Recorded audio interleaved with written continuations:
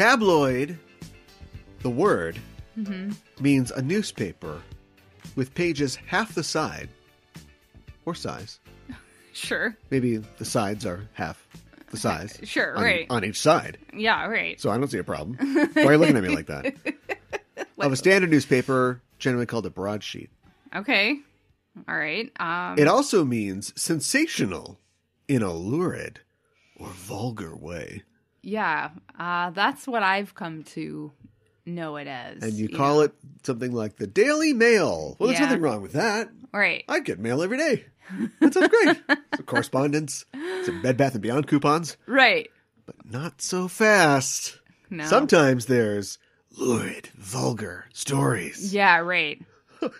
like Jennifer Lawrence is going to play Sue Storm in the upcoming Fantastic Four film. Yeah, right. I don't know how that's so lurid or vulgar. Well, no, but I guess because of the source, we question its validity. The source is fantastic. Yeah, right. I don't think this is going to happen. Why not? Because I don't know. I can't track the Daily Mail's, accuracy, what they're batting in terms of predicting casting news. Yeah. But it's pretty bad. Their average is pretty low predicting other things. They are a tabloid in the subjective sense of the term, right? As well as being one in the objective sense of the term. Smaller than a broadsheet, right? So I think this is just noise. I think somebody decided that they had, we don't have enough buzz in the entertainment news. So come on, what do we got? What do we got? Fantastic Four film. Blonde. Who's blonde? Yeah, right. Exactly. Jennifer Lawrence. Dolly Parton. Yeah, right. Dolly Parton. No, I like yours. And that's what we got. Yeah, right. So I'm assuming, just as in our duty as journalists or commentators, I'm assuming this is not true. Okay. How would you feel if it was true? I had to ask. I was just about to say that. But since we co-host this show, sometimes we have little things like that. You're in a hurry, huh? You want to get this over with? Kind of. You sit down on a nice 5-course meal. I shouldn't say that. And you're in between the third and the fourth course. They're going to bring out the piece de la resistance, the thing. They take the plates away. They give you new plates. Right. Set the silverware up and everything. They get that little thing, the little crumb scraper out. It doesn't scrape. That's too elegant, right? So it takes that out. While as they're doing that, and they bring the dish out, and it's got it's under glass. It's got a thing on it there. Right. And they set it down. They're about to pull it off. And you go, I want to eat already.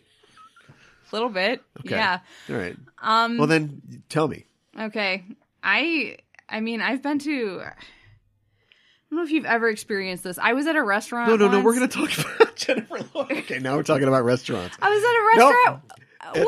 What? I'm suffering from my sins. Go ahead. I was at a restaurant once, and I think that they didn't have a whole lot of people in, and they had this... Give me the bill, come on! Yeah, they had this server just stand by our table, and I swear he got bored and just changed out the silverware. We hadn't even eaten a course yet. And it was just like the most awkward, strange experience, because it was like, why is this happening? But it didn't feel like we could ask that. And it was just like, okay. Let me ask you first. Oh my God. How you feel about it. Where's the ballet? Come on! I guess I have mixed feelings about it. I mean, she's a decent actress. I didn't want to talk about Jennifer Lawrence. I want to talk about who we want to see as the first family of Marvel Comics. Yeah, who would you? I feel like you are more familiar with Fantastic Four than I am. But no, come on. Everybody knows. That's why they work so well. Everybody knows who they are. Yeah. I don't think that everybody won't shut up about the John Krasinski, Emily Blunt thing. Oh gosh, I know. And Marvel doesn't generally listen to the internet, I don't think. So I'm not really worried about that happening. No, I'm not either. I'm kind of What's Pedro Pascal over up that. to? How many checks can he get from Marvel? I know, right? Yeah, I don't know.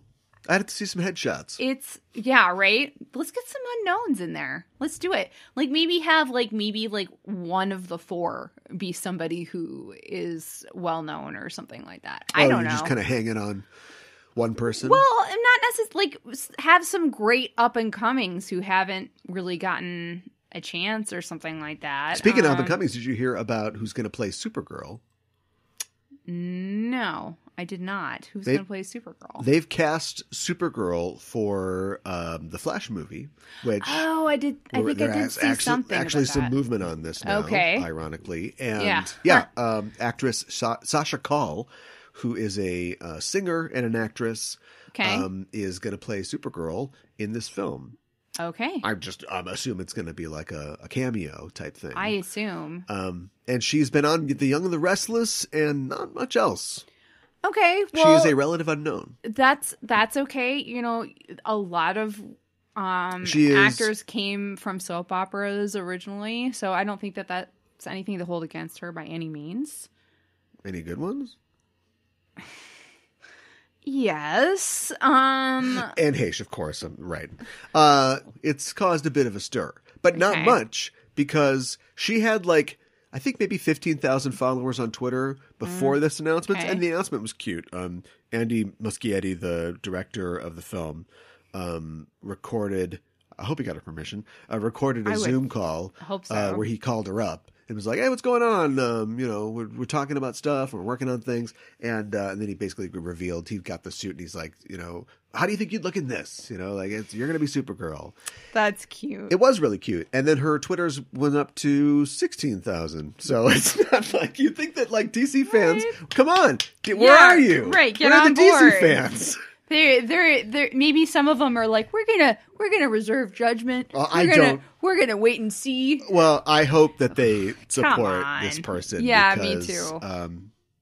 I don't know. I'm actually not familiar with their work. Well, let's just be supportive, right? Right. And get excited, I guess, that this film about this character that's super fast is finally the moving. Subject that this was supposed to be. Yes. We have not covered, and we're probably not going to cover it. Welcome to the Just Enough Trope podcast.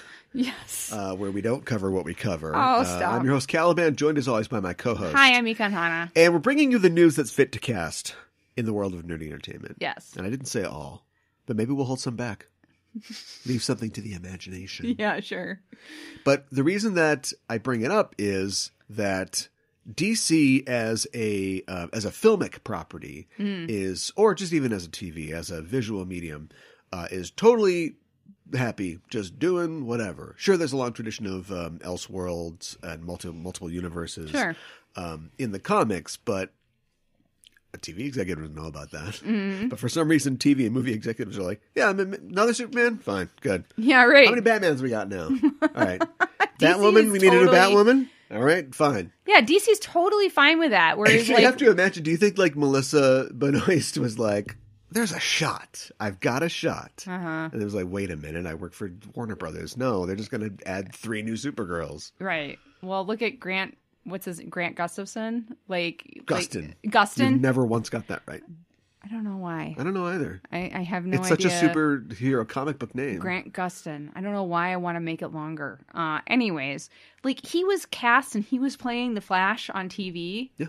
Long before Ezra Miller was cast. No, and speaking of a Flash film with no movement, it's been going on so long that they had the opportunity to have what's his name show up on the Flash. I know. So there's 2 Flashes. I know. So anyway, as always, remains to be seen if this film exists. Mm-hmm. But it does seem like it's moving forward, and I think that's a good thing. I think so too. I think that Marvel's getting hip to this, though. As we've seen on WandaVision. Oh, yeah, that's true. Yeah, it's been revealed. It's sort of like like playing Guess Who. Does he have a hat on? No, it's not the guy with the hat on. Well, the guy with the hat on in this case is wearing it to keep his head warm. Patrick Stewart revealed that he would not be appearing on WandaVision, but he had been approached by Kevin Feige in the previous months to talk about being in ... something. What? So we don't know if it was WandaVision. We don't know if the Multiverse of Madness really be a Multiverse of Madness. That's what I'm thinking. Or if there is going to be some other extra dimensional, involvement in future Marvel properties. I'm thinking it would be sort of like a onboarding, a ramp, if you will. Well, it's fine. Wow.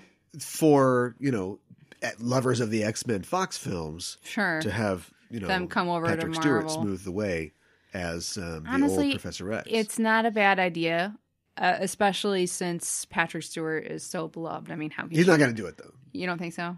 No, he's already said, part of the interview was him saying, he wouldn't I put that character to bed. Yeah, right. Yeah. Well, okay. So now, whose head do you shave? Jennifer Lawrence. You get her in there. She puts her fingers up to her temple. Oh, it's okay. So we think we got Xavier, but really we got Mystique. Is that what you're saying? Well, she's already. Yeah, that's why people say this. Why not get Rebecca Romijn? Yeah, I know. Or do you think they will try to get James McAvoy or Kojak? Yeah. Do you think they'll try to get? I was so surprised to find out that they had that dumb idea that Kojak was going to be in the first Superman movie because it's like, oh, it's bald. Lex Luthor bald. Kojak bald. What? I don't know, man. I don't know. That's weird reasoning, is what it is. It certainly is. Do you think they'll get James McAvoy to be in these movies? Like, do you think they'll approach him? He's the Sandman now. Yeah, or one of them. To multiversal Sandman. Yeah, well, Sandsman. Sure. Sandsman. He's on the podcast though. He's not. Yeah. Are you looking down your nose at podcasts? No. If you look right now in front of your nose, there's a microphone. I'm not. And a pop filter. Walk yourself back. Check yourself before you wreck yourself. No, I am not. But I'm just saying we have not physically seen him as the Sandman. All right. Well, stop saying anything because we got to move on with the show. All right. Welcome to the show. It is a special day. It's a special time. It's a special month, a special weekend. Mm-hmm. Here are all the reasons. Yes. It is February 21st. It is the 10-year anniversary of the passing away of Dwayne McDuffie. Right. That's not what we're excited about. No. Although it is a chance to celebrate his legacy. The 20th of February is his birthday. Yes. Didn't Shakespeare go out on his birthday? Or close to it? We don't know exactly when he was born. But anyway, sign of genius right there. And it's Black History Month. Yes. And so for these reasons, we wanted to celebrate Dwayne. We wanted to celebrate Black history and celebrate a great character. And that's why we read Static. Yes. The Milestone comic from 1993, published under the DC imprint. Not at the time a part of the DC universe, technically. Although you can always just say, well, we didn't mention... So, oh, look, Superman, issue 15. Oh, look, there he is. Yeah, right, right. never appeared. Right. While the Dakota's being torn apart by Big Bang Babies. But anyway, we read the first 4 issues. Yes. Because we didn't want to go through the whole thing, although we do want to go through the whole thing. And also, in order to accentuate this Static celebration, we watched the first 4 episodes of Static Shock. Yes. Static Shock! Now available on HBO Max. Yes. It just recently came out on HBO Max. Static Shock, a cartoon which, like the comic book, I think a lot of people overlooked at the time, unfortunately. But this is a big deal. Yeah, absolutely. The fact that it is now sharing a spot with Batman the Animated Series, with Justice League Unlimited. Yes. Where's the Zeta Project? That's my real question. Oh boy, I don't even know what that is. I gotta be honest with you. Well, that show's coming up in 6 months, I guess.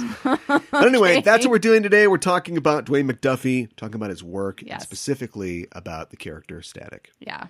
I'm really excited. I'm excited for the show. I'm excited to talk about this character and to talk about all of Dwayne's work. So me too. Yeah. Especially Damage Control. Yeah, I think you just told me recently that he was behind Damage Control. Yeah. No, I didn't realize that. I don't know why. It's a good idea because it is a good idea. You know, especially just reading the Static book and then watching Static Shock, and it's like, this kid's murder on infrastructure. Do you know what I mean? Like, it's like, hey, I can use metal. My powers interact with metal. It's great, it's like, but great. Yeah, you're right. So everything that's in a city that everybody uses every day to live. Yeah. It's this great metaphor that I'm sure Dwayne intended, which is like, he has this ability, but it also, it's only useful in the urban center city that man created. Right. But also it is destructive when used poorly. It is like the application of power, governmental, legislative power, yeah, and like the police and law enforcement, stuff like that. All these things are tools that can be used for good or for evil. Well, that's true, and depending on using what he we'll get into it, but he's quick thinking and is creative on like what he can use. But yeah, sometimes it's like, oh, I'll just take this light pole and wrap it around this guy, but it's like now there's no light pole there, and now we got to fix that, and maybe he sneaks back at night and then just puts the light pole, unbends it. He becomes an electrician as well on the side, when nobody's looking. And if you drop him in the middle of the ocean, he's screwed. Ooh. Yeah, good point. Or could he figure something out? Well, unless you put him somewhere where there's a lot of buried treasure or shipwrecks or something like that. Well, I would say, yeah, that's true. I was you could just pull up oh my God. It's the Titanic. The Indianapolis. Yeah. But would his powers work in water? That's a really good question. I don't know the answer to. I wonder if I mean, every hypothetical, can go on all day. Yeah, that's true. What if you take Superman and you make him eat kryptonite, and then he's under a red sun? What if you gave him kryptonite dentures? And he hasn't had any sleep. Yeah, right. No sleep at all. No sleep. So that's what we're talking about at the end of the show, but first let's talk about some news. Well, we don't have to start with RIPs this week, because I don't think that I've heard of anybody's passed away, thank God. That's first in a while. So we're doing sex pests instead. Oh, yay! What is it now? You can almost see the evil genius of some good news, whatever Krasinski's total kludge was. Yeah, good. Yep. I hear ya. If that man is Reed Richards, I swear. James Franco has settled his sexual misconduct suit. Okay, I didn't know there was one. Oh my God. Get ready. Oh boy. Strap in. Okay. You must be this tall, but not this old to ride. In 2019, he was sued by a pair of former students of his acting school. Oh my God, that's gross. It was alleged that he intimidated these students into sexual situations. Great. And this is only it was a class action suit, and this he's settling with two of the plaintiffs. Okay, and the rest of the plaintiffs' claims are being dismissed without prejudice, which means that they can basically refile them, either class or not. Wow! And in the suit, they allege that he had forced the students to perform explicit sex scenes on camera in what they described as a quote orgy type setting during, and this is the best part, and like you're like trying to hold the puke down, right? Yeah. But the last part of the sentence is during a master class he held on sex scenes, and that's where I go, hold on, why is he doing this? I have a few as someone who studied theater in college. What is a master class on sex scenes? That's what I want to know. And the joke is, how do I get in? And how many credit hours is it? What is it? Why did the school let him do this? When you go to film, no, it's his school. I wasn't done. Okay. I'm trying to do the joke bit, but you got the crumb scraper out. Is there like there's on camera classes, sure, but is there like it's sex scene 101? Bring your own pasties. I've never heard of it. And then also it's a master class. Yeah. So I don't know if the author of this article on Variety is gilding the lily or... Yeah, what is going on? Or if they're just reading right out of the student handbook. I don't know. Anyway, it sounds very, very... Suspect? Yes. Yes, I agree. That is gross. That is... He's denied the claims, but he is settling. And you'll notice you haven't heard from him in a while, have you? No. Of course, 2020's been rough for everybody. So yeah, no, you made that point before. Are you just gonna bring that up? This with is every an acting awful school thing? that he founded with some friends, I guess, but also just coworkers, whatever. It's called the Studio 4 School. Okay, I mean, See, you're a young actor, and you're like James Franco. Not that, I see. Yeah, and James Franco has a school. I'd be intrigued. But no, you would be, and this is something that his defense used against them is that he said the plaintiffs, we've seen in correspondence that they said they were excited, they were proud to be part of it. Of course, they're college students, and the guy from the interview wants to kiss up on him. Yeah. This guy's he keeps getting away with it, Walter White style.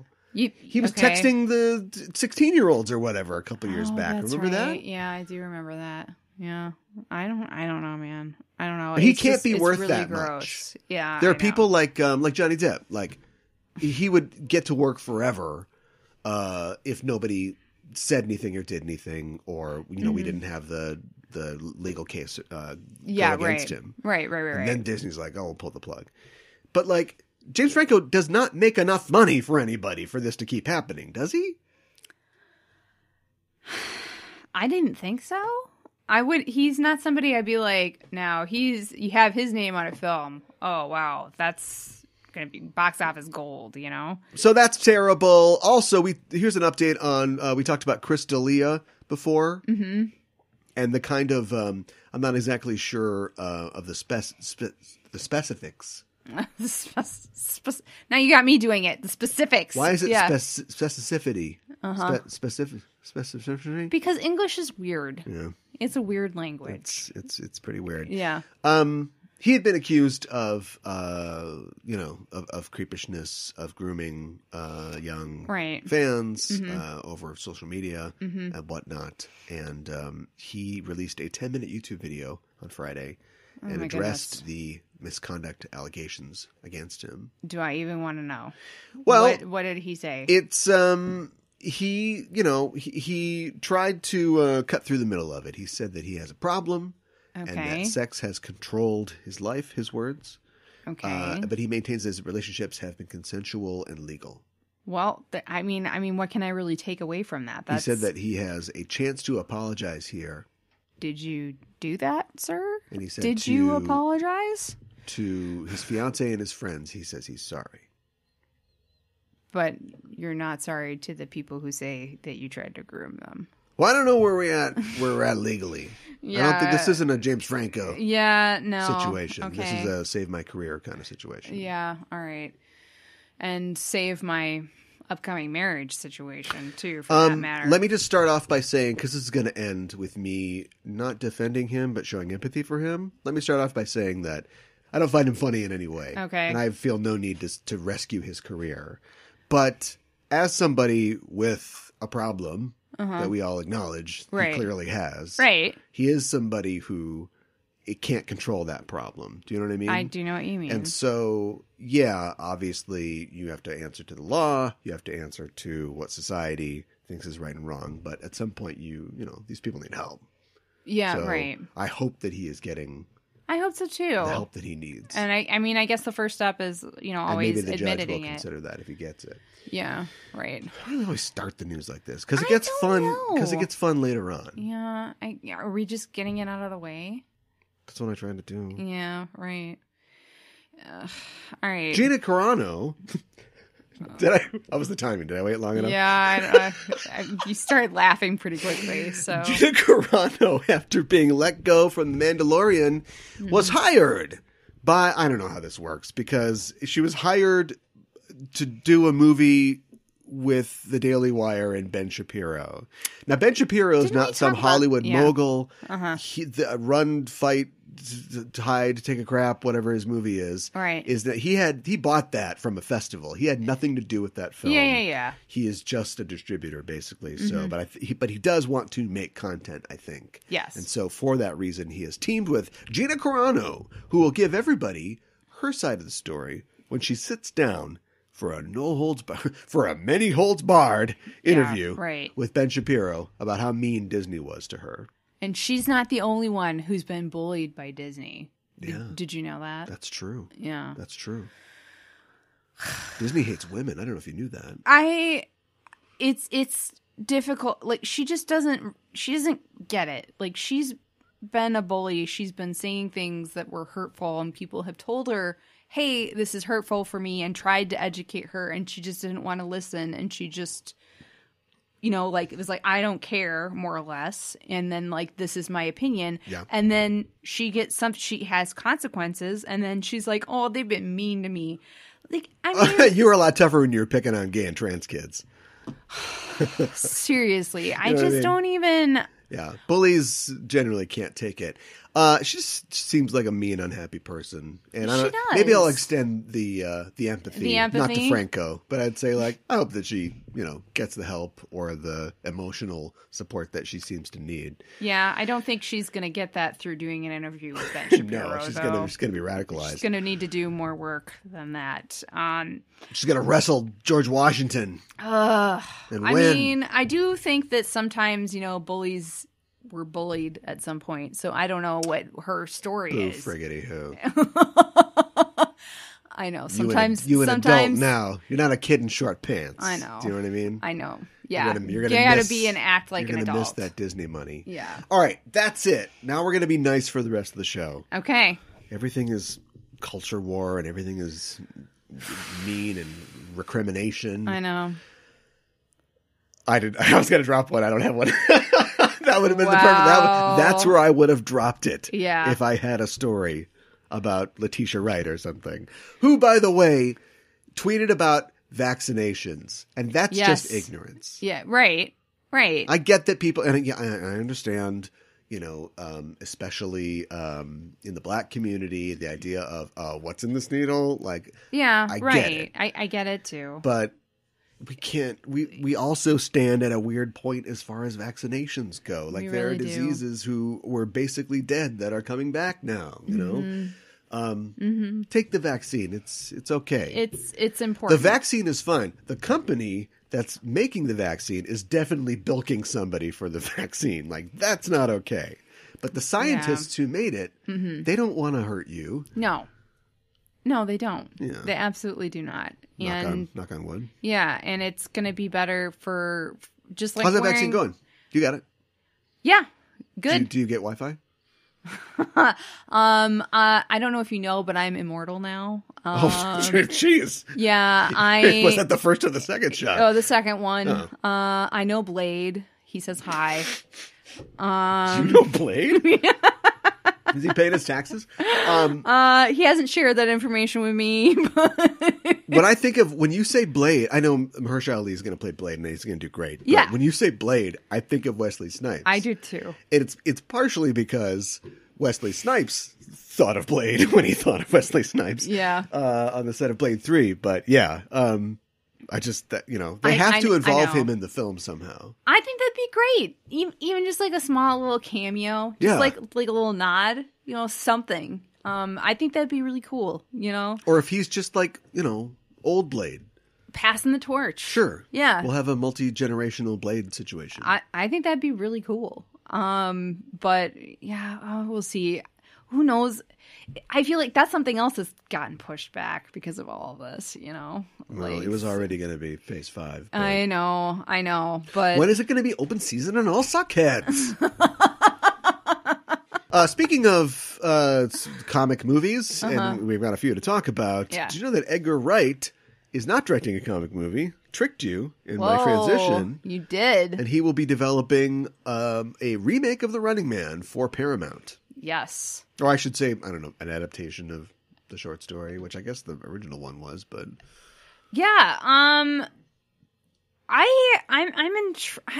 exactly sure how to feel about this, because I found out, I haven't looked into it a whole lot, but I found out, I like the Arnold Schwarzenegger film, but I found out that the book is very different from the Schwarzenegger film. Yeah.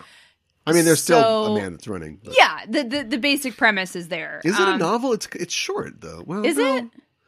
It's probably like 200, I don't know. 300 pages. I just know that it's different. Not a stand. But, sure. Yeah. Sure. Right.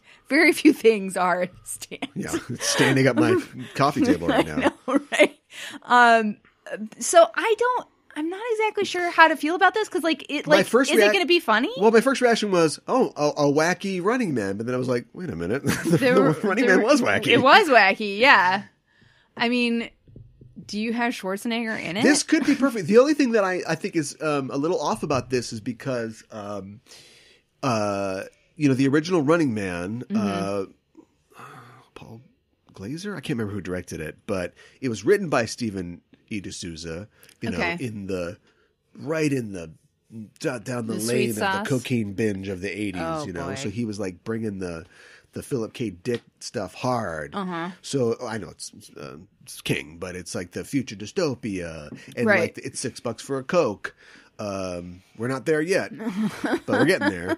And it's like the Verhoeven-esque, ridiculous violence and the inurement to suffering and that sort of thing. But the commentary on capitalism, the good guy didn't kill 40 hungry people, but he's going to kill 40 employees of this television station getting out of here. That kind of like, we're the good guys, but the devil may care kind of thing. And I think that Wright can add his visual touches to it and keep the comedy. The other thing is, like, Wright's films are generally very positive and they're up, and they don't have that kind of like, I'm smiling so hard my gums are bleeding, like bleakness of something like The Running Man or something like RoboCop or something like that. Well, and I think that even kind of like bright future, but it's like, is it a good future? Thumbs up. Well, I mean, like, so it's King, right? So I know. Oh, he has nothing to do with it. Oh.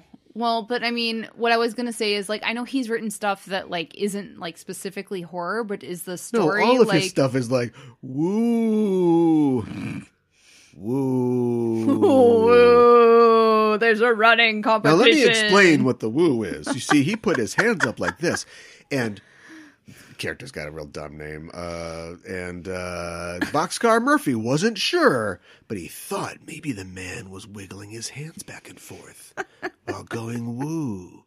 He always explains all of the weird, something really weird and scary happens, and then later on a character goes, maybe it was this that happened. It's like he can't just let you go, oh. Right. Well, I hope Edgar Wright lets us go, oh, and we can figure it out.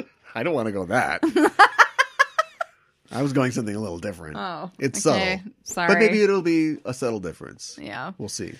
There will be a lot of, you put the onomatopoeia, Scott Pilgrim stuff in there. Imagine Scott Pilgrim, but instead they don't turn to coins. Like their head just comes off when you cut it off, and then blood comes out, and that's that's what actually dark. Yeah, that's what I'm talking about. Yeah, that's actually really dark. I don't know. That could be good though. I think Baby Driver is probably his darkest film. I was thinking about that. I had that in the back of my head. And the dancing and soul music. Yeah, right. It's like the most darkest violent film he's ever made, with soul music. Yeah, and I don't count the zombie stuff. That's not. No, because that's silly. Yeah. It's silly. We're already talking about movies. Let's talk about movie trailers. 2 big trailers have come out recently. We can flip a coin, or you can pick which one we talk about first. Let's talk about Cruella. Oh, you're a vegetables before dessert kind of person. Depending on your taste. Maybe you liked the trailer for Cruella. Here it is. Oh, I've always been a bit of a bad girl. Yeah, and totally crazy. No, wait, it's not really the tone. No, it's not. It's dark and weird, and she's unhinged, and she lives in a constitutional monarchy. Yes.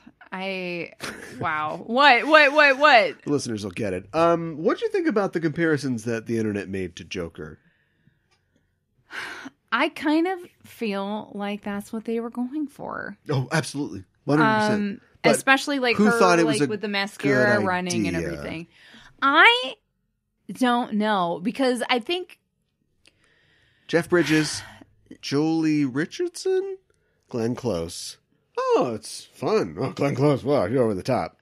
Yeah, right. Evolves into, I was going to burn this place to the ground. I know. I mean, it's How does she get her skinning knife? Oh, these prequels, you always get to see all the other things. I know. How does it all come together? I know, and the dogs know that she's evil because they're. I don't think there's going to be a ton of dogs in this film. No, I don't think so either. I think we're going to leave that for later. Maybe a dog kills her parents or something. Oh my gosh, No. She's about to fall into a pit of chemicals, and a dog's paw reaches out to help her back up. But then the dog doesn't have thumbs, no opposable thumbs. And so her hand just slips off. She falls in the chemicals. Just like and a the villain Joker. is born. Yeah. Yeah, right. It's like the Joker. Yeah. I did not love it. Mira. Mira. Just do it in Emma Stone has the kind of British accent which is perfect, which means it's not perfect. Which means it's not good. It's the kind of British accent that is like clearly honed by a team of dialect coaches. Yeah, right. And it's just too perfect. Mm-hmm. And then you get somebody like, and she's got an unfair advantage because she's lived over there for a while, but like Gillian Anderson, who is... I know. Yeah. She's... Her English accent is... In Sex Education, she's pushing it a little bit, but she has a very natural British accent that she can do. And so you don't think about it. No, but when I hear Emma Stone use a British accent, I think about Emma Stone talking with a British accent. Doing the British accent. Yeah, exactly. Gotcha. I think Cruella is a mean character, but I don't know that I ever really thought that she was, had like psychological issues. I mean, obviously she doesn't like dogs, and she's really weird, and she's kind of horrible. But don't you wonder how she became this self-possessed figure who is clearly like just one, tap away from shattering and becoming like a full-on murderous maniac? I never really wondered that. No, I didn't either. I gotta be honest. I didn't either. But guess what? You're going to learn the inner psychologies of every Disney villain over the next 20 years. Are we going to get Ursula next? See, that I'd want to see. I kind of would want to see that one because I think there's some things to get Fortunately, into there. Divine is passed on, but we could cast that and just live action. I don't know. But I refuse to play this game. Yeah. I would throw that on the fire with all of them. Stop me this. Too. Stop this. All right. Should we talk about the second trailer? Oh, we're done with this one? Oh, you wanted to keep going? You're a good host. I thought apologize. We were done. Yes. Well, let's move on. Let's just criticize it and say bad things and move on. Let's talk about Mortal Kombat. Okay. I'm excited about this, and I'm kind of surprised that I'm excited about a video game movie, because a lot of live-action video game movies are not that great. Or what about the aforementioned Scott Pilgrim and the... Well, yeah, that's fun, but that's based on a comic, right? And I mean, I know it has like video game aspects to it and to the comic and everything, but it wasn't... I think we're both right and both wrong. Oh, okay. All right. It can work. What about Street Fighter? Street Fighter's... Where's Chun-Li? Yeah. Mm-hmm. Street Fighter's fun, but it's not necessarily... I don't know. It's fun. This looks fun. This looks like it knows what it is, and it's going for it. It knows what it is. It's an action movie aimed at nerdy audiences in the second decade of the 21st century. Right. Which means it's a superhero movie. And I'm totally fine with that. And I think that, weirdly, that's part of its appeal. Yeah. The first one just had to have the dragon head kind of swivel in and go, Mortal Kombat! Right. All right, I'll go see this thing. And then it ends up looking like a high school production, of just a bunch of kids jumping around. But yeah, this looks like, I don't know how much they spent, but they, spent the requisite amount. Mm-hmm. I think it's actually good that it's mostly unknowns. I don't know any of these people, too. Except for the guy who plays a samurai and everything. Yes. Hiroaki Sonata. Okay. I want to get his name wrong, and I think that's good because nobody's going to get in the way. Right. It's not going to be, why is the Highlander riding? It's going to be, right. You'll get to know these actors and these characters. But they had to create a new guy. Why did they make a new character? I can't resist. Did the Midway Suits or whoever owns Mortal Kombat now go, but we have to have something that we can... The next game we put out, you have to get it because it's got that great character in it. Right. And if you're going to do that, why is it so bland? Get me? get me a brown-haired man who karate kicks. It's like, oh, okay. That's video game thinking. Yeah, that's like... You have this huge, rich world where you can create just about anything you want, right? And it's just like whatever you want could be some sort of fighting technique, right? And that's what they went with. Well, I think they're trying to maybe integrate it with, the current craze for MMA. But I'm like, this is a thing where, you fall through the floor and you come out the top of the screen and like stab somebody, like right. This isn't MMA. No, it's what not. If it's a fake out? What if they put Cole, position him as this great new guy, and it's like, yeah, Cole, you got the touch. Get out there and do it. It's like, boom, Cole's head gets punched off, and then Liu Kang's like, no, and then Liu Kang is just the hero, like he's supposed to be. It's all a fake out. I shouldn't laugh, but it's kind of funny to think about. Yeah, they've done that in movies. Do that where you're like, oh, we're gonna follow it's gonna be about this this is guy. Mr. Protagonist. Yeah, right, and then right. he like dies immediately. Like, oh my god. Right. Now what are we doing? Sigourney Weaver's here, or whatever right, it is. exactly. Yeah. All right. Well, Weaver combat. I'm excited to see that. Which Sigourney Weaver character would you take? I know you would say Ripley, but I would say Ripley. Think carefully, though. I think Ripley's like the most kick butt. Dana Barrett can transform into a demon dog. Well, that's true. There is that. And Avatar lady, Grace, can transform into an 8-foot tall cat. With knives, giant bow. I think I'd still have to go Ripley. I think I'm going to go Ripley. Cabin in the Woods, Ripley, Sigourney Weaver, has an alien in a box downstairs. She must be more powerful than Ripley. All right. God, she was. Then what about? Then there's Death in the Maiden, Sigourney Weaver. She's got a gun. Oh no, that's a deep cut. All right, so that's our trailer talk. Let's do one more story before we move on. I wanted to mention that DC's Black Adam movie is looking for a villain, which is weird. Because I think there's a villain in the title. Black Adam is but villain, it's right? Maybe more of an anti-hero in this case. Sure. Okay. Shazam. Oh my goodness. I love it so much. Shazam. Let's see what happens with that. And they have cast Marwan Kenzari, an actor who starred in Aladdin and The Old Guard. Oh. He will be playing an undisclosed role.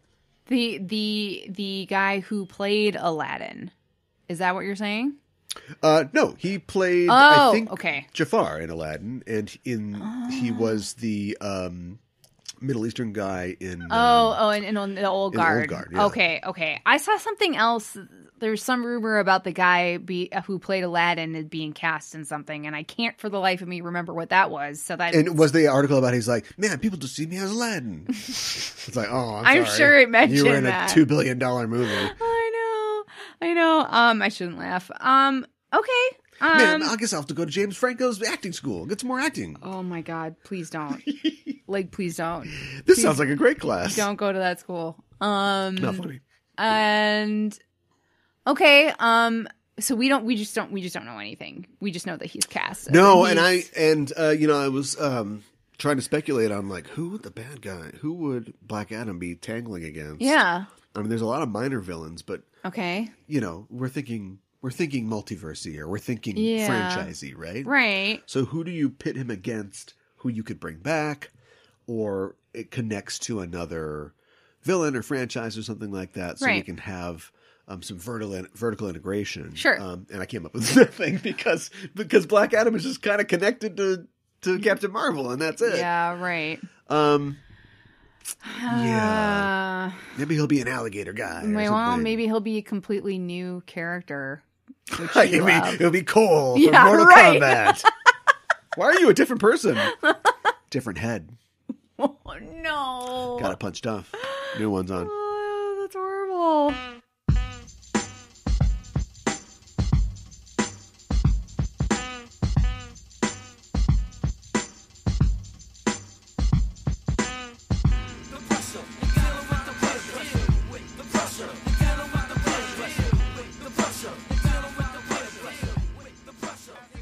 An insecure teenager living in the big city is gifted with amazing powers that give him new confidence and a different identity.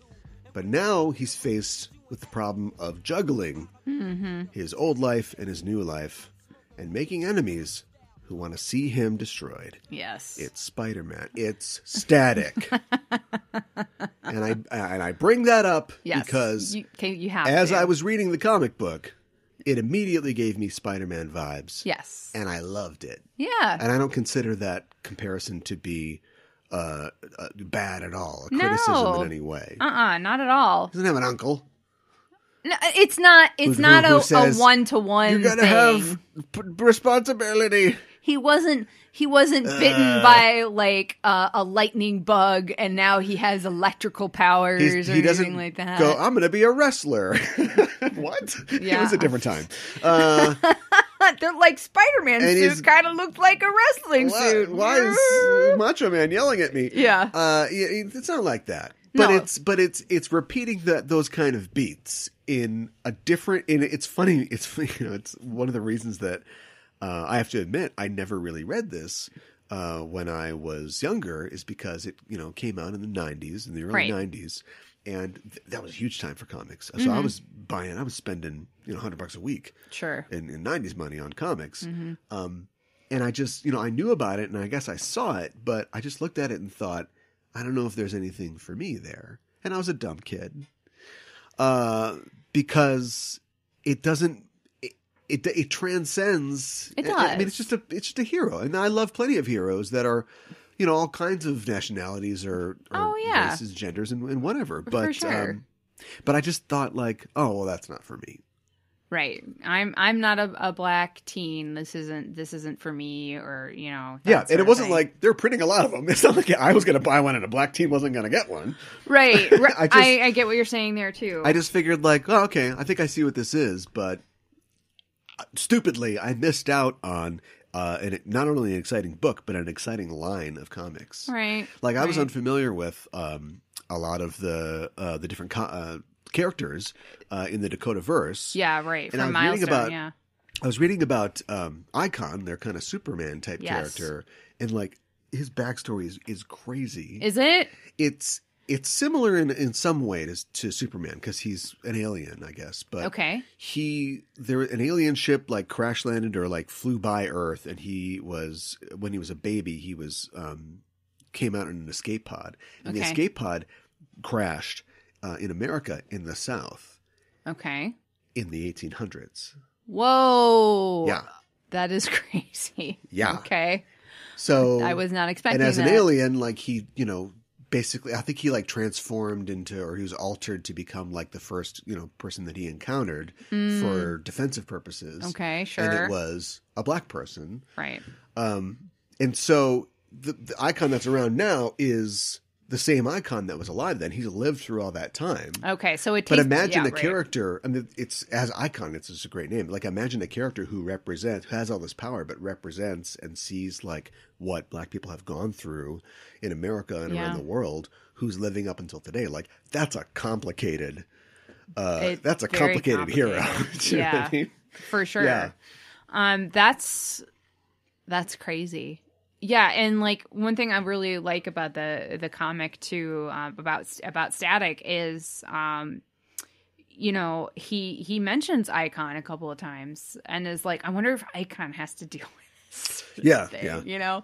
I mean, yeah, I think I'm not really familiar with Icon, but I'm guessing that he has like a secret identity sort of thing too, but people probably don't know about it. But like, well, they have their super team, like the Shadow Cabinet, right? And Icon and a character like Hardware. They've got when you start a universe, you have to kind of like try to fill all those niches, right? So get the team, get the big main hero, get the teen hero. And the people that put this together, they knew that. Of course. So, yeah, they filled in all those blanks pretty nicely. But Static, though, he represents that great thing in the tradition of a Spider-Man or what have you. And And DC has replicated this a million times now. Every time that they make a new version of one of their legacy heroes, it's like, I'm a teen and I found a magic rock and now I'm Rockman. Right. And, they execute it in good or worse ways. But this is not even being necessarily in the main DC continuity. Like, this is, this comic hits the ground running. Or flying on a trash can lid. And or I thought it was a manhole cover. Or that too, yeah. Whatever's just lying around. Yeah. And just keeps it going from there. Yeah. Talk to me. Talk about who this character is. So yeah, I do really like this aspect of Virgil is he has newfound superhero powers, but he is very much a teen. And he, like Spider-Man, he struggles with balancing that. And I was reading some of the, the letters that people were writing as this was coming out. And because I read that sort of thing. I know you're laughing at me. But somebody mentioned, and I have to agree, there was a really nice balance of Virgil and Static in these comics. Like, Static is not overly present, if you would, so to speak. Whereas that's not, you don't always find that balance. They're the same person. I know they're the same person. Sorry to spoil that for you. I know they're the same person. I'm just like, like sometimes if it's Spider-Man and Peter Parker, there's more Spider-Man featured in the story. No. You don't think so? No, I think, again, I don't think it's ripping anything off. I think it's just the way the formula works. Yeah. Like, the best Spider-Man stories are, he saved that baby carriage from the Goblin, but then he fell 3 stories, and bruised his hip, and he's got a limp into his apartment, which is still all sooty from when there was a fire. Right. And MJ's there, and she's mad at him because he said that he would meet her, to get the dry cleaning or something like that. And all the best Spider-Man stories are always balancing both of those things. Yeah, and Static does that in the tradition, as was the custom at the time. Yeah, and I really like that. I also like that, he's quote unquote cooler as Static, more confident. Yeah. But he has the quips and everything. Yeah, who is this though? Static is a teen who was exposed to this gas that had something in it that made him a metahuman. And he now has static and electromagnetic powers. And he has decided to basically become a superhero with those powers, but he's still a regular teen and has to go to school and deal with his parents nagging him and the trials of dating and all that sort of thing. So as you do, he immediately becomes a superhero. Yes. No wrestling for him. No. He's got his heart's in the right place. Yeah. It's just I don't know if I got the kind of powers that he got. I don't know if I'd immediately put a costume on and go fight crime. Well, I try to get quarters. I get phone calls for free. You get the quarter back out. Yeah, but he so limited in imagination. Yeah, but we have a montage, right, where he's practicing what he can do. No more dryer sheets for me. Right. Yeah, we get that eventually because it starts like most good stories do in medias res, where we just are introduced to the character defending another character in the book. Yeah, Frida. Frida from a gang who's messing with her. But and then of course, we get the origin story later. Which I think was a good way to do it, kind of it gets you invested in the character, I think, right away. You're like, ooh, who is this? What's his deal? That sort of thing. So yeah. And I mean, I guess you're kind of getting it through Frida's eyes too, in a way. Because it's Static seems so cool and everything. And then then it's revealed. She finds out who he is, almost right away. Oh, yeah. Spoilers. So, spoilers. Yeah. Well, you meet the whole gang. I mean, there's a whole cast of characters that appear in this book. And you meet them all kind of right away, almost in a rush. It's a little, it's school, it's chaotic.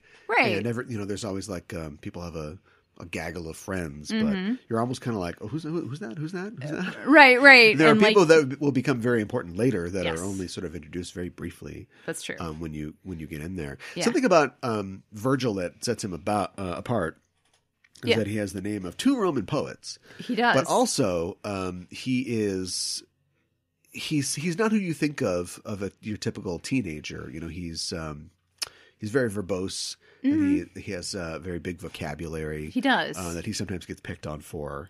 And like looking at him, he's not drawn, at least as far as I can tell, like a nerd.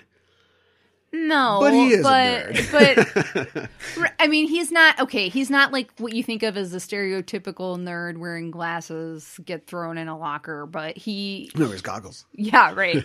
But that doesn't mean that he's not a nerd. Like No. he doesn't.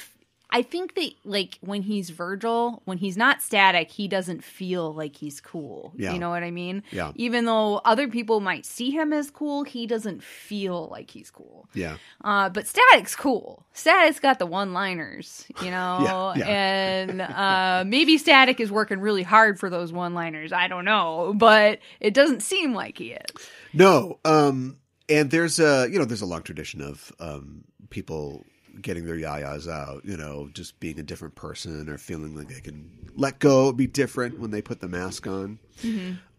Both good and bad. But yeah, it's interesting that for a kid who is just trying to express himself, because that, once again, I don't mean to keep comparing this to Spider-Man, but you know, me comparing it to one of my favorite heroes is a good thing. Yeah. I feel like that element exists in the stories of Lee and Ditko and Peter Parker, but it's more, oh, the guy that plays football doesn't like me and picks on me. Oh, I'll never get the girl because I'm Peter Parker. But I feel like this is so much.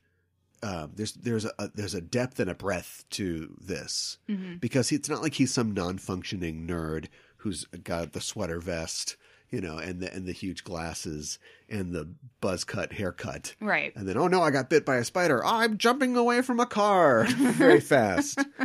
I feel like Virgil's, you know, I think he's got the potential to have a good life ahead of him. Oh, for sure. Before Static even happens. Yeah, I think so too. And I'm not sure because I've not read the entire series, but it almost feels like it's a bad thing for his personality to become Static. Because he's like, going to put that aspiration into the superhero side of the character. Yeah. His life definitely gets ego. detoured. Yeah. Okay. Yeah. Because immediately it's like, you know, for a young kid, you don't think about it for a young kid to, I mean, Peter Parker doesn't got his aunt to answer to, but he's got like a whole family and now he's got to like lie to them.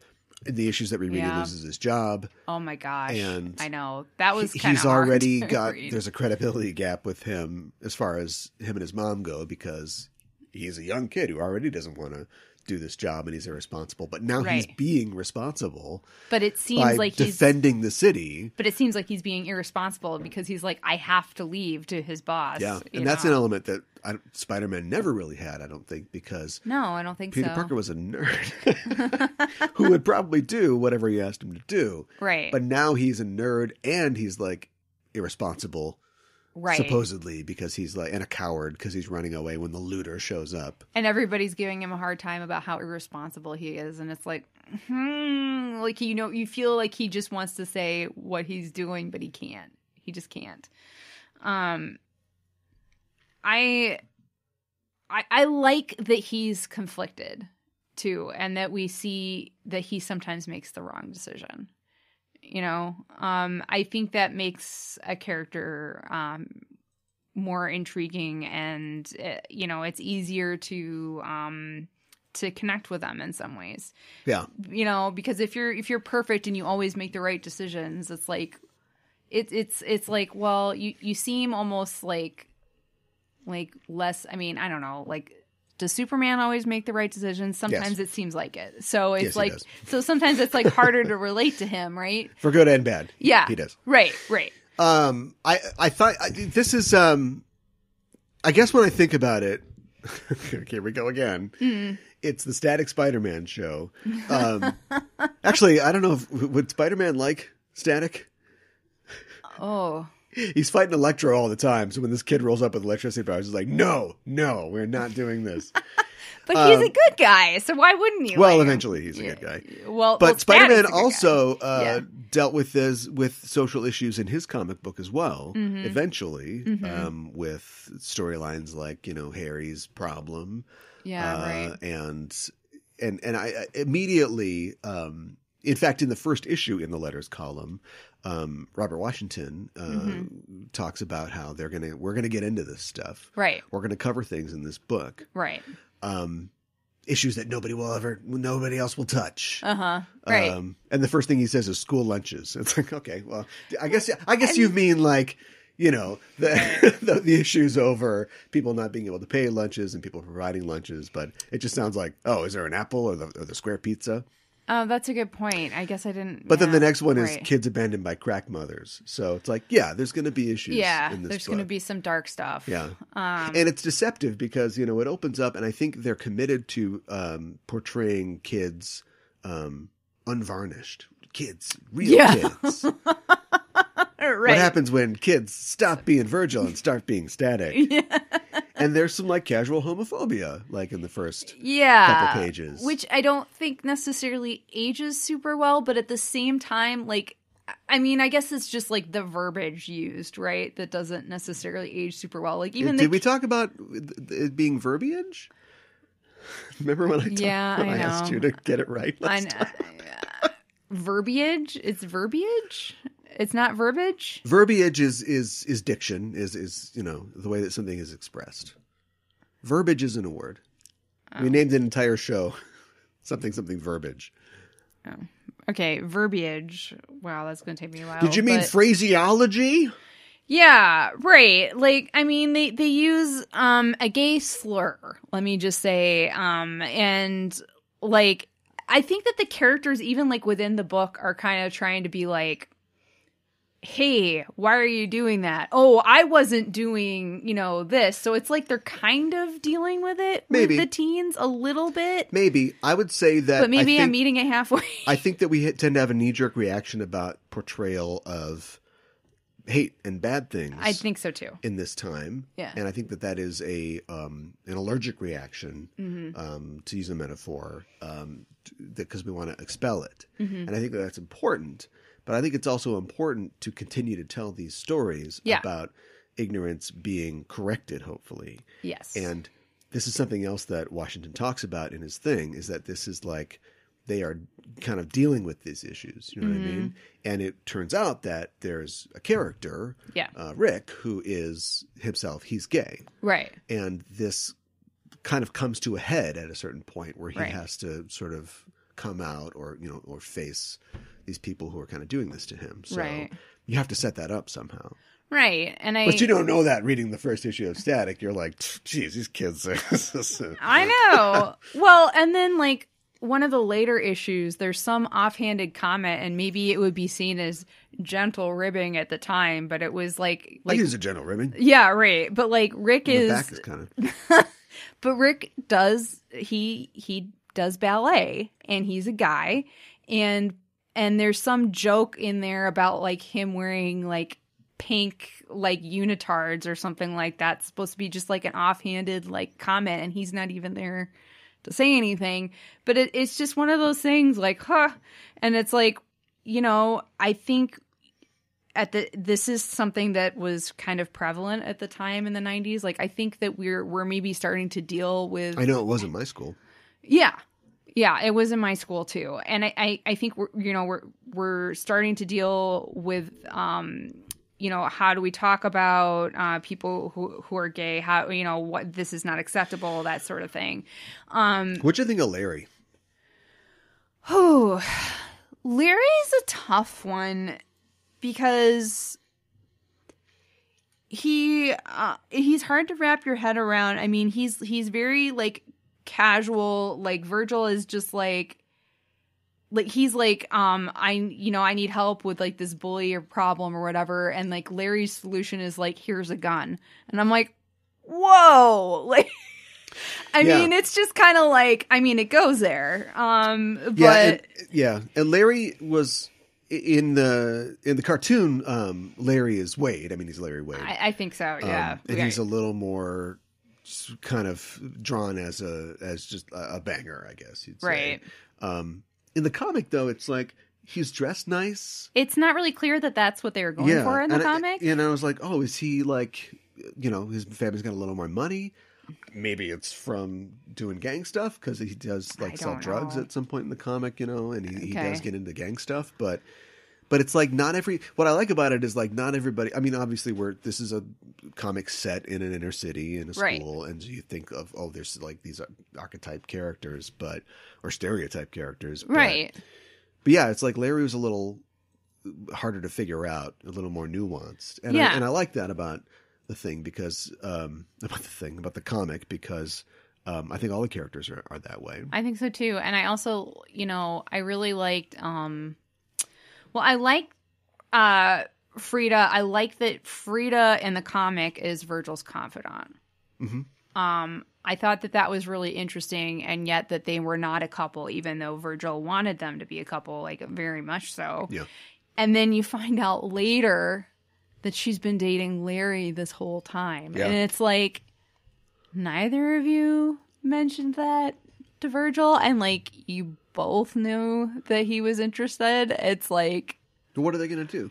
I know, but like Virgil like literally goes to Larry and is like, I think I'm gonna hook up with Frida. Well, maybe it's at that gonna point, happen. You go, all right, Virg, come here. We gotta talk. And Larry, like he admits it. Like later, he's like, okay, maybe I should have said something when you came to me. But yeah, it's like, what the hell, man? Do you? This is for. I'd say that the comics for teens. Yeah, and the cartoons for kids. I would agree with that. I think they made it for younger viewers. Yeah.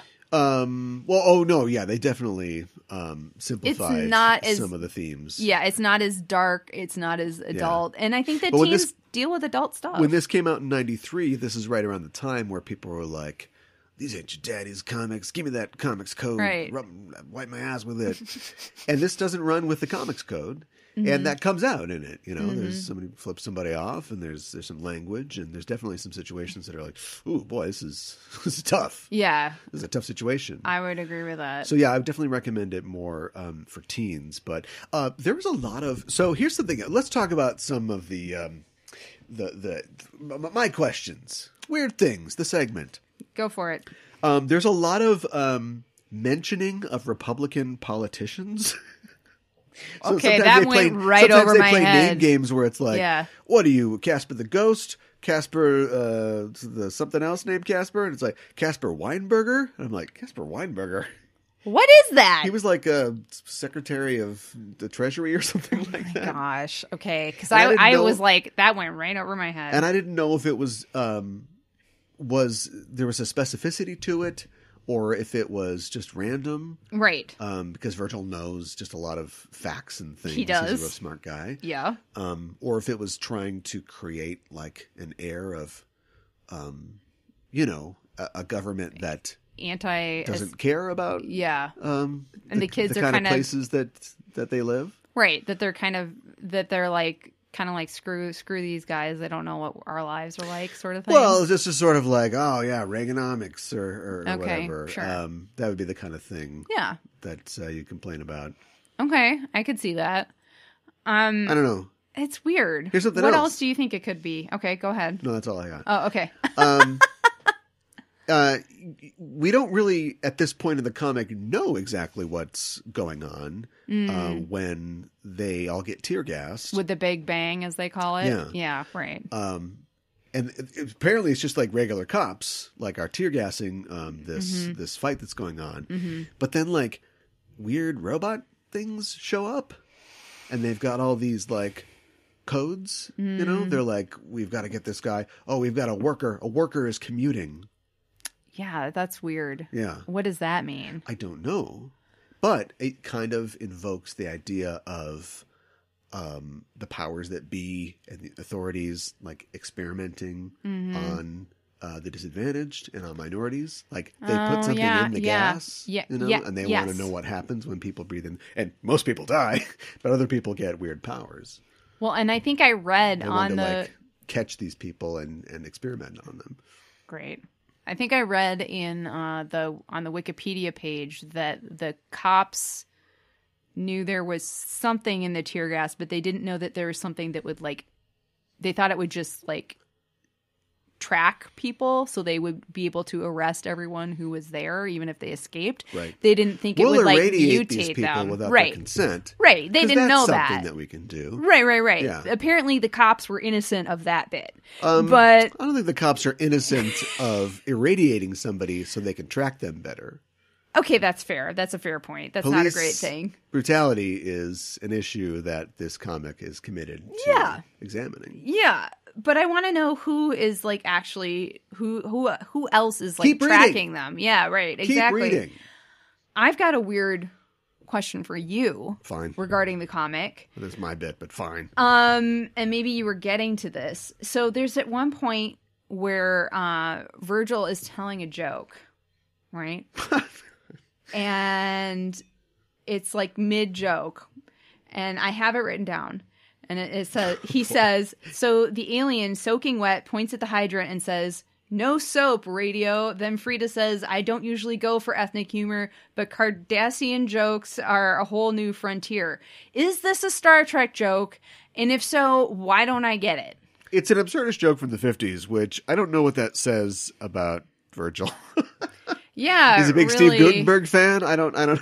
Is this a joke that one of his parents told him, and he thought was is this saying he's not cool, but he thinks he's cool? That his parents taught him, and being a transparent white boy from the Midwest, I guess I don't know, reading a book that centers around black characters, what you're going to see. I don't know what's really on, what's an honest representation. Mm-hmm. Clearly, people of any color can be any way. Definitely. And so I think it's really interesting that Virgil is kind of a big nerd that likes Star Trek and makes absurdist jokes from the 50s. Yeah. And then it's the antagonist that comes up and is like, 1, 2, 3, here we go. I'm going to give you some rap and you're going to eat some snow. Or it's what? Yeah, right. And he's the guy who's trying to beat up on Virgil. And Virgil's like, man, just leave me alone. What, why is this guy like this? Right.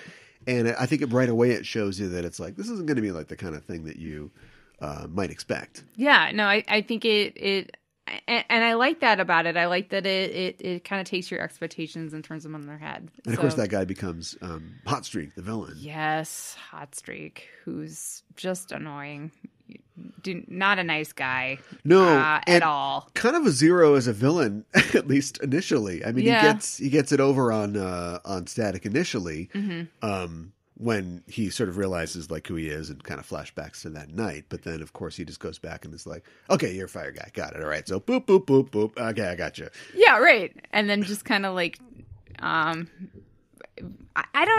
was like, what is the word? You're not my Joker this time. Right. We're done here. Moving on. Yeah. And they do kind of rapid fire introduce you to a lot of I guess villains for Static, who, and some of them don't seem like they're not going to really be that big of a deal. Right? Tarmac, he basically I was actually a little concerned for Tarmac at one point. I was please, Virgil, don't hurt him. He basically is I'm going to make you tar and flatten you out. And you see he's still got body parts, but it's this was a person. I understand he's a villain now. Arguably, he's still a person. Yes. So there is that. But the villain Holocaust, for instance, I get the feeling that he's kind of gonna come around and come back, and maybe be a bigger villain for Static, and just the way that he he's very charming, right? Holocaust, and he presents things in a way that you're he's got a good point. Yeah, it's that deceptive seductive idea of like, this is, we talked about the wrestling before. This is kind of Static's wrestling. You know what I mean? Like, why couldn't I make money with my powers? Why couldn't I find respect and acceptance? And, I'm just a kid who goes to school, and I don't know if I'm going to get beat up or what I'm going to have to deal with today, but why couldn't I like hang with a bunch of like cool superheroes who just kind of take what they want? Right. This is, or no, it's the island of having fun and being a donkey and Pinocchio, right? I'm gonna go smoke cigars with all the kids wanted to smoke cigars in those old Merry Melodies things. Yeah, apparently. I don't know what's going on with cool. that. It's pretty cool to smoke cigars. Yeah, all the kids want to do it. And turn into a donkey. Yeah. I know. Are we doing a midsummer thing? Like, I don't know. Like, I have no idea where that comes from. Yeah. Although there is a fairy. There's a blue fairy, isn't there? That's true. The art in this is great. Yeah. I was not super familiar with John Paul Leon's work, but it is, it's, in my opinion, it's like, I want to say 90s, but that doesn't make any sense necessarily. But it reminds me a lot of another artist named Larry Stroman. Okay. And it's sort of, it's not just the typical basic lines. It's not the, muscle guys and stuff like that. It's like reaching out and putting more detail in the world of the comic, using light and dark and shadow, and also and deforming, making the art more subjective. It isn't necessarily about seeing every oblique muscle in a guy, stretching the forms. And yeah, it's just really great. It's very kinetic. I think it works really well for this character who is flying around and reaching out and shooting lightning bolts. And it's just neat. I really liked his. I mean, I guess we'll talk about the cartoon in a minute, but I really liked the costume. His costume in the comic is different from the cartoon. Yeah, but I liked it evolves in the comic too. Yeah, I think somewhat based on the cartoons. I mean, that makes sense, but it really the initial costume really in the comic really reminds me, and probably on purpose, a little bit of like Black Panther. It's like a black bodysuit. I mean, you can see his face though, I guess. But the gauntlet things, like the bracers or whatever, it kind of reminds me of. I don't think that they actually shoot bullets or whatever, but they kind of remind me of Black Widow's like gauntlets. Oh, yeah, the gold things. The Widow's bite. Yeah, which have an electrical attribute. Yeah, well, okay. So I don't know. What are those? Let me run something by you real quick. Yeah. Tell me if I've got something here. What is the thing with black heroes and electricity powers? I don't know, and that does. Maybe there's a thing and maybe there's not, because of course there's Black Lightning, right? And there's Storm. That's true. And maybe I don't have something. I mean, 3 isn't really a trend. Well, I think like Black Lightning, there's like this misconception, right, that they're related somehow, and they're not. And I think it even they even talk about it within the comics, like, and how our powers when he are goes to the DC universe and meets Black Lightning. Yeah, right. And he's like, wait, what? Yeah, right. Should I be suing you? Right. And they like even like talk about, I don't know. There's not necessarily like, these things necessarily specifically go together. It's not a thing. But I mean, and then like Storm, it's like she's like everything weather-wise, right? Yeah, Thor's not black. No. Not yet. Yeah, there you go. Do something with that, Marvel. Let's let Virgil see if he can pick up the hammer. Yeah, there you go. Let's talk about the cartoon. We'll just do it really fast because it's not like I don't have anything to say about the cartoon, but we talked about the comic already. Mm-hmm. I really liked the cartoon. I liked it a lot more than I thought I was going to. Mm-hmm. Not that I thought it was going to be bad, but aimed somewhere at a 11 or 12-year-old, or maybe even younger, right? Y7 or whatever the rating is. I thought I wouldn't like it all that much, but it's got, like the comic does and like the character does, a lot of character, which I really liked. I also liked them sort of upping Rick Stone to being like the sidekick, which he does kind of later on in the comic, I think, but just sort of promoting him immediately. Yeah, and then I also kind of liked making Frida, more of a series regular or a co-star, rather than her starting off being the romantic interest and then the thing that kind of sends Virgil out into the arms of Holocaust, because of romantic disappointment. Instead, in the cartoon early on, she's just like, well, I kind of like Frida, but then we just put that in the back pocket because he has a crush on her, but it's not the most important thing in the world. I like the costume in the cartoon too. I especially like the jacket with the hood. I think that's really cool. It looks cool. Something that I like in both the comic and the cartoon. I like that and we talked about this a little bit, that he's resourceful. I like that he starts out using a manhole cover to fly around on. I kind of wish he continued using it because I think it's cool and creative, but it gets either he builds or Rick builds like something for him, and I guess that just maybe makes more sense. You should put like quarters in his pockets or something. I don't know. He rides like in the comic. He rides like a broken trash, like a bent trash can. That's what I like about it. He's creative. But you should put I don't know, wear like metal armbands and metal shin guards or something, and maybe he could like fly around like that. That's not a bad idea, Yeah, it's it's basically the same story. It's a little more simplified. It's a little streamlined. I thought it was interesting that initially in the comic we don't see his dad a lot, right? In the home, and then in the cartoon it's just his dad because his mom has been a victim of gang violence. I know, which is like. That's a heavy thing to put on very a heavy. kid's cartoon to start off with. Yeah. But I mean, I understand why that's there because it's like, well, then we can. It's a way for it's something personal for Virgil, to kind of be like, well, do I really, I don't really want to be a part of a gang because of what happened to my mom, and that sort of thing. Yeah. But it is kind of, it's like I liked that, like. At least in the comic, his parents are both there, even though, like you said, we don't really see his dad. But, I mean, and his sister's just annoying in both, but she's a sister,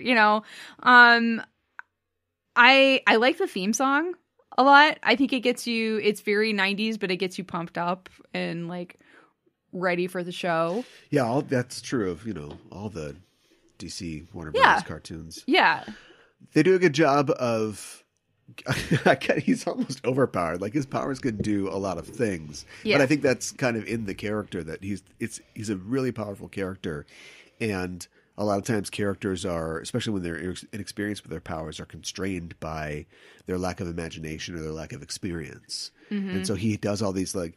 He listens to a CD without a CD player, or he pranks his sister, and it's like he's screwing around when he could be doing these. He could be powering the city, he could be doing all these amazing things. Right? But I mean, he's just a kid. He is just a kid, and he's figuring this out. And then in the cartoon, like Rick knows his secret identity, and he instead of Frida, and takes on that confidant role, and so it's fun, like seeing that in both mediums, like them knowing that and then them playing off of it and pretending like they don't know and that sort of thing. Something that struck me about I think it's like the third episode with the antagonist Destruct. So he was a bang baby, and like we're kind of learning more. So the Big Bang happens, and then everybody who's affected by it becomes a metahuman as a bang baby, and people are affected by this at like different rates, right? And he turns into this guy who just like destroys stuff, and he's kind of like big and square, and he doesn't look human anymore, unlike Virgil. And so he's kind of feels ashamed by it, and he feels like he can't live his normal life anymore, so he joins up with the villains. But I like this story a lot because Virgil goes and talks to him and convinces him, no, you can live, your mom misses you, she will still love you, it's important. But Yeah, he could have just rolled him over with a steamroller. I know, right? It shows Virgil, even though he's a teen, he's thinking of other people and he's trying to reach out and he's trying to be a good guy.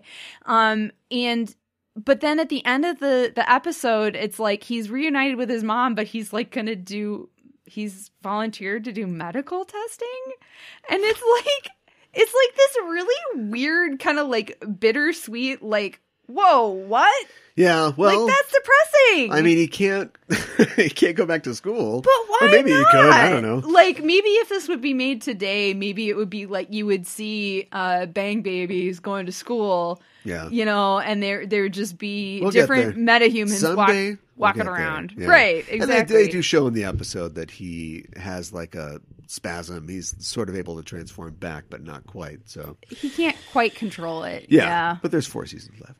That's true. We could go talk about this all night, but would you recommend this? Yeah, I would definitely recommend it. I think that Static is a really cool character, and I want to see where his story goes. Yeah, I would too. And it's tough to, I don't know, it's tough to kind of look back at this. Mm-hmm. I definitely want to read Static all the way through the Milestone stuff and then see where we go with the DC stuff. But it's hard for me to go back to 90s comics sometimes. Yeah. Because, I don't know, there's a certain, or your mileage may vary, but there's a certain kind of feel that they have that, I don't know, it puts me in a headspace that sometimes I want to be there and sometimes not.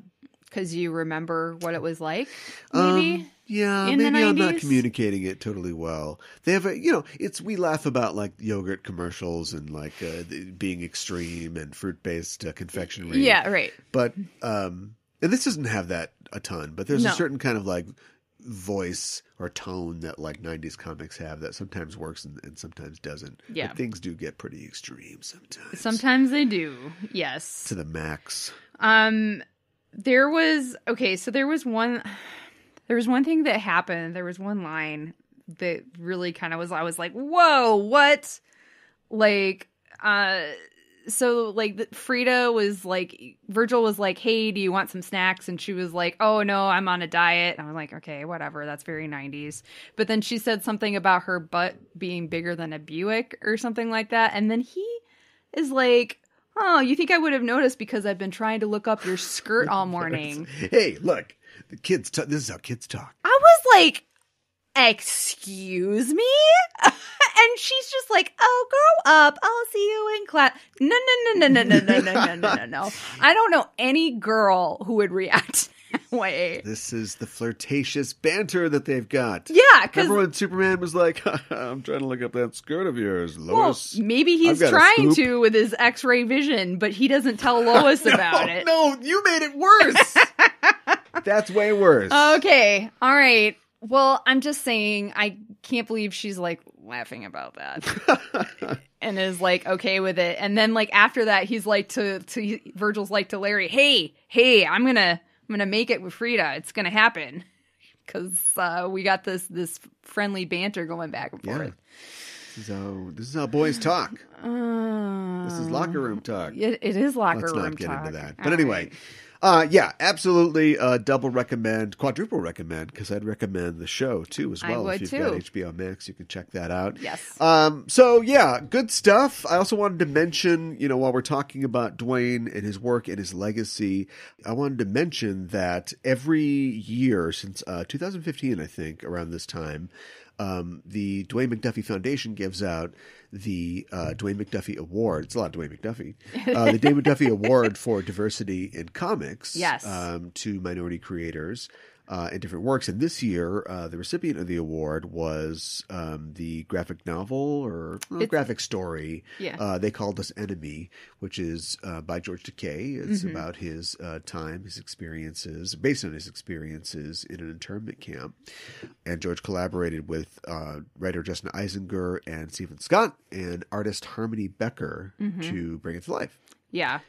I think it's really great that this book won. I think this is something that maybe we don't recognize a whole lot in American history, and I think it's interesting that his story is being told through this medium as well. Yeah, and not only George's story, but also the stories and the voices of other minority creators, right, who are all nominated for the award.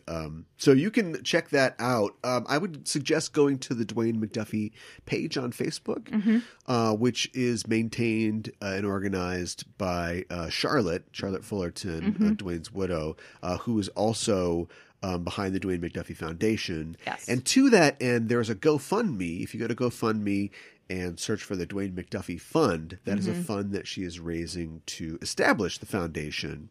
And it'll be a nonprofit organization for awarding academic scholarships to diverse students. Which is really cool. Yeah. And there's a lot of money behind this. And so put your money behind it, too, by going to GoFundMe and searching for the Dwayne McDuffie Fund. And if you have any questions, you can always ask us on social media, and we'll point you in the right direction. Or, like I said, you can search for the Dwayne McDuffie page on Facebook. Yeah, both ways work. And we need to talk about it more because these two white kids have barely been able to get through this. Like, we don't know how to talk about this stuff. Yeah. And we need to learn to talk about this, how to talk about this stuff until it's not something we need to talk about anymore. We've got a long, long road. And I don't know if we're going to see the end of it, but you know, we've got to talk about this stuff more. We've got to become more aware of this stuff. And then won't be tough for us to talk about. Like, it's almost impossible for us to get out. It's not, yeah. I wanted to also mention the fact that, you know, this isn't the end of the road for Milestone. No. You know, DC already has more Milestone stories in the works. There's the Milestone Returns #0, which is sort of the, you know, Advent #0 comic for the whole Earth M sort of line. And to that end, there are other comics coming out, which are all going to be available digitally. And I think a lot of them will be available physically as well. Sure. Right. But if you go to DC Universe Online, you can get kind of plugged in to when some of these things are going to come out. You know, there's going to be a static miniseries. That's really digitally, cool. Yeah. An Icon and Rocket book, a hardware book.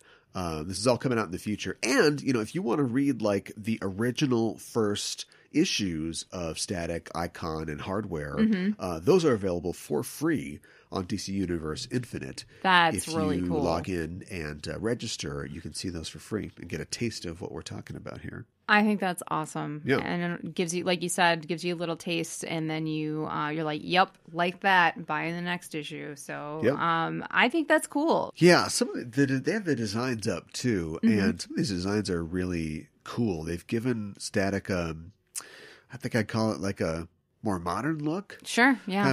I kind of missed some of the old, like the B-boy look. But, sure. But this is more streamlined and kind of cool looking. And he's got a face mask. And really? That's important in this day and age. Yes, it is. The bad guy doesn't have one, and that tells you everything you need to know about the bad guy. It certainly does. So yeah, check this stuff out, and go check out the GoFundMe for the Dwayne McDuffie Fund, Milestone Forever.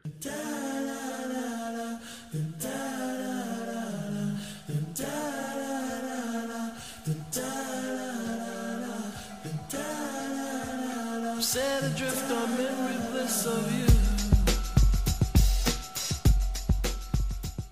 All right, well, that about wraps it up for this week. What are you going to do with your free time now? All my no soap copious radio. Yeah, because that was the setup for a punchline. What time? I was going to say, what free time? No, you're going to go prepare some more good Just Enough Trope content for our next show. That's and for other shows on the Just Enough Trope Network, which you can find on our social medias, on the Facebooks, the Twitters, the Instagrams, the Snappy... The Facebooks. Snappy Rush. The Flip Traps. The Zippity-Doos.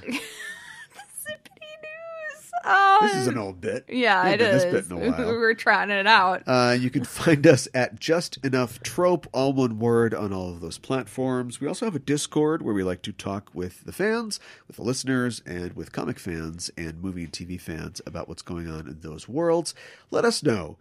And, okay, I'm going to say, tell us your Final Fantasy. That's an FF. We're mashing up Final Fantasy and Fantastic Four. And tell us who's going to be who. There you go. Is Cloud. There, we got our Sue Storm. It's got Storm. Blonde hair. There you go. Little spiky. Perfect. Yeah. But yeah, let us know who you think should play the first family of Marvel Comics on our Discord. And also, if you are listening to the show and you're not subscribed, why not? Go to your subscription service, your RSS feeder, your listening platform of choice, and subscribe to the show so you get it right away. Yes. And while you're there, give us a rating and review if you would, because that really helps us out, and it lets the real people in charge, the computers, lets them know that we're doing a good job. So give us a review and give us a rating. Give us 5 trash can lids. There you go. So we can fly right out of here. I guess if you're got a trash can lid banging around on your hip, you're not too secret. It's too silent. Yeah. Stay in the air. That's probably why the redesign in the comic, because it's like a foldable, like metal circular thing. Well, I know he's like, his whole thing is like he's really good, and then he becomes like gear later, so he's like really good at like making things. But these kids have a lot of know-how. How's this kid make this collapsing disc? How does he make his costume? Yeah. We see him at a sewing machine. I'm like, what? Okay. I worked out and I sewed. Yeah, I got an A in home ec. Yeah. All right. Okay. My mom didn't come in while I was like making my costume and like, what are you doing? Right. But even so, it's less complicated than Tobey Maguire somehow hot gluing like an entire web pattern all over his well, costume. That's true. That's true. 3 years later, I was ready to debut as Spider-Man. So give us 5 stars. We'd appreciate that. Yes. We'll be back next week to talk about something else. And until then, we're signing off. I'm your host, Caliban. I'm your co-host, Mikan Hana. Keep the geek fires burning.